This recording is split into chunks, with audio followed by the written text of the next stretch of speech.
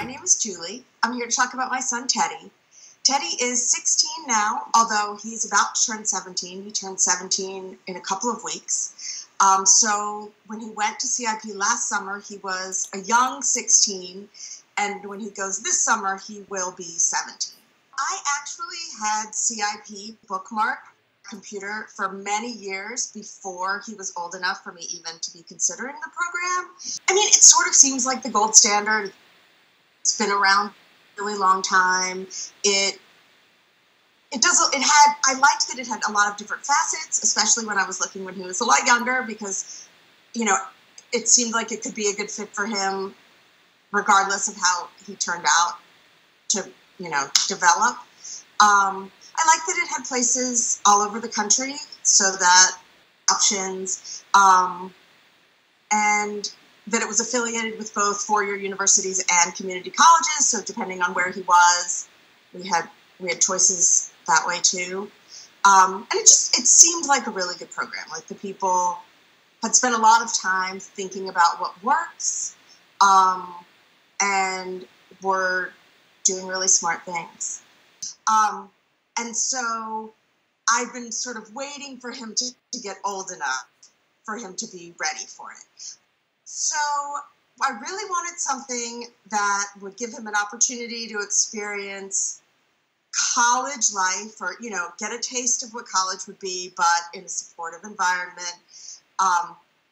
Get a feel for what dorm life is like, having to handle shared bathrooms in a shared bedroom and dorm food, and being able to negotiate all of that stuff before he actually is in college, when he's dealing with everything else that comes with going away. And he had a blast. He had a great time. His favorite activities, I think, were zip lining and the Science Museum. He loves the perpetual motion ball machines, and the Science Museum in Indianapolis has one of those, so he was excited to get to see that. He learned a ton about himself, about college, and now he is really excited about the idea of going to college.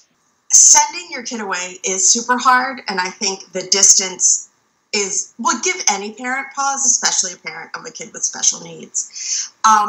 I think it's probably good both for the kid and the parent, because the kid knows you can't be there in 5 minutes, and you know you can't be there in 5 minutes. And so you both have to be prepared to work out issues as they come up without mom being there. And I see with my son, who's typical, that he's already started pushing me away in a way that is good and normal. Like he doesn't want to tell me about everything, and he doesn't want me involved in everything.